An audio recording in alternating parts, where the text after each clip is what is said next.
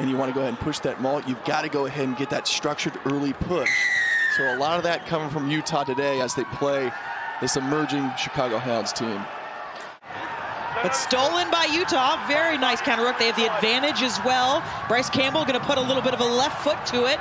It's a foot race. Going to come back for that penalty.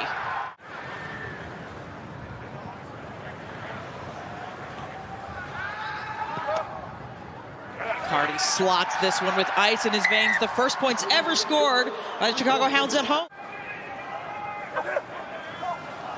Miscue through the hands, but picked up by Dominguez.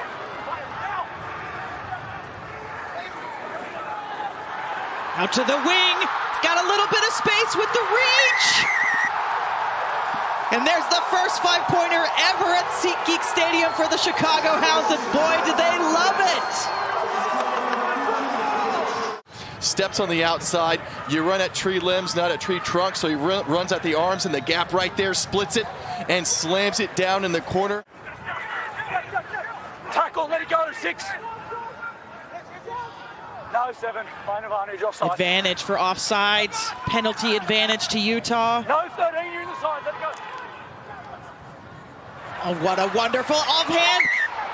It's going to be forward there, but we'll come back for the penalty. 2 weeks ago, we saw them do a lot of that, and they scored 3 tries from it against DC. But here they take that ball up strong, and then they get it out wide to Strum, and they scored a beautiful try in the corner. It really shows a versatility there.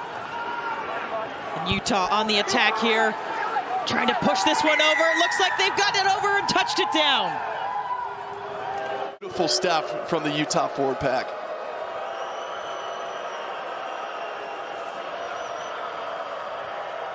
Yeah, Luke Rogan's going to do a double whistle here. Somebody could be having a chat.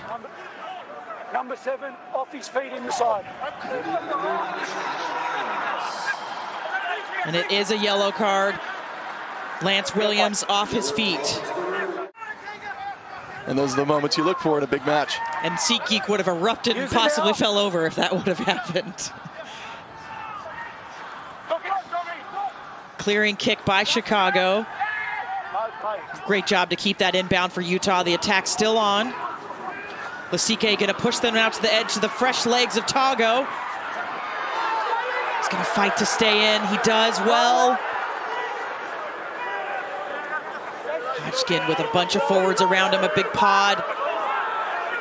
Basket in there. Pulling this out again. Beats 1, 2, he's got friends on the outside. Green grass in front of him. Joe Mono gonna take this one over for the first points of the second half, and Utah takes the lead. They've been coming to that edge time and time again, trying to find the right recipe from Utah on the edge. Taking a look at this phase play out the back. Hodgson gets the ball, spot runner, and then right here out the back, just getting around the opposite. That creates the overlap.